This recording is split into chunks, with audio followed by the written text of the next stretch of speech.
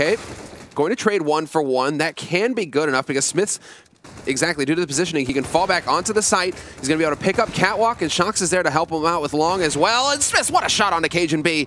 2 for him, make that 3, could go for 4, and he's just barely going to miss the shot. Man, he's not going to be long for this world. 4 kills for Smithzz. What a round from him with that AWP. That is perfect.